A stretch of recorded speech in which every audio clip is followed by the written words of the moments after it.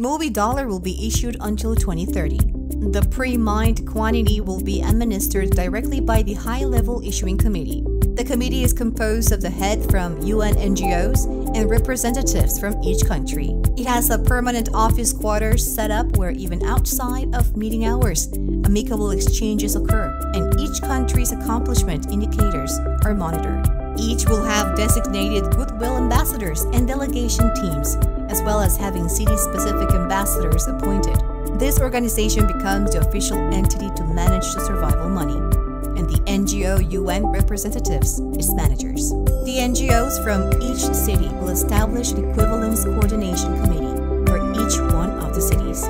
The members will consist of UN representatives from each nation and with expertise in their specific fields, and their responsibilities will cover from general affairs regarding the UN task for the promotion of MOBI Dollar issuance.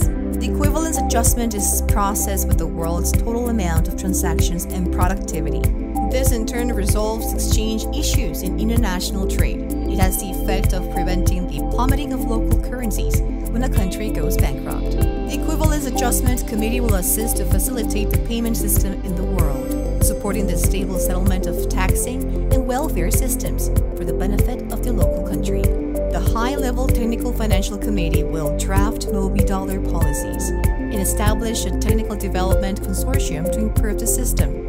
The Technical Development Consortium, with the participation of professional engineers from different nations, will ensure that factors such as culture are taken into account for policy implementation. MOBI Dollar and MOBI Coins, as key currencies, are payment currencies that are the means to survival money. Therefore, a small group of individuals, small group of companies can't intervene or participate.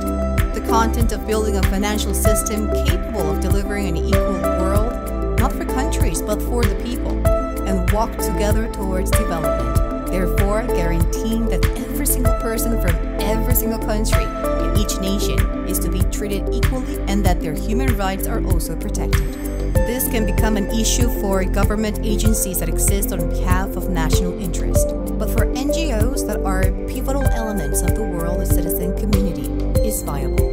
The core of the blockchain-based financial system promoted by the ISEA is to develop MOBI Dollar, with the survival money system implemented to become a common currency throughout the entire world.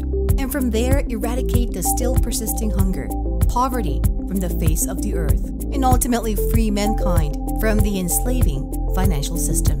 And those nations that agree to the system first will see the MOBI Dollars implemented accordingly, creating a welfare-based society.